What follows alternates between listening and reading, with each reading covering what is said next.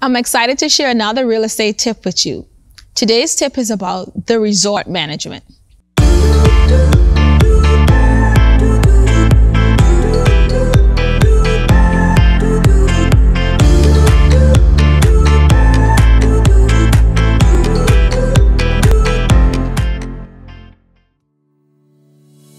If you are interested in purchasing a condo in the Turks and Caicos, one of the things that you would need to be aware of when making a decision is that some resorts do not allow for you to rent your own unit.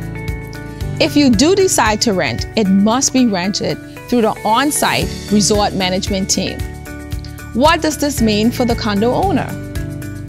You will have to pay a 50-50 split or 40-60 split depending on the development. Your unit will be rented on a rotation basis. You don't have to do anything. The management will take care of all the work on your behalf.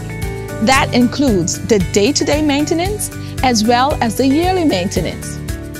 The management team take on the responsibility of advertising and renting your unit.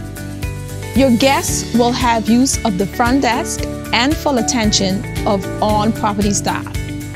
Your guests will also be eligible for all the services of the resort, including all the perks offered. They will not feel as if they are getting any less of a service than any other guest. For many buyers, this is the ideal arrangement. Keep in mind, you do have a choice as a condo owner to not rent your unit at all and use it as your personal vacation space.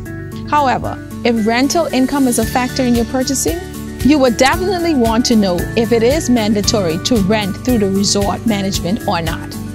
For more information about real estate in the Turks and Caicos Islands, send me an email on v.delancey@kw.tc.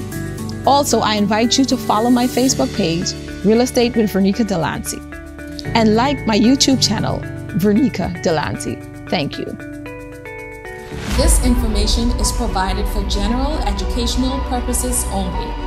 Any action you take based on the information provided is strictly at your own risk, and Real Estate with Vernica Delancey or its host or owner will not be held liable for any loss or damage as a result of your use of this material.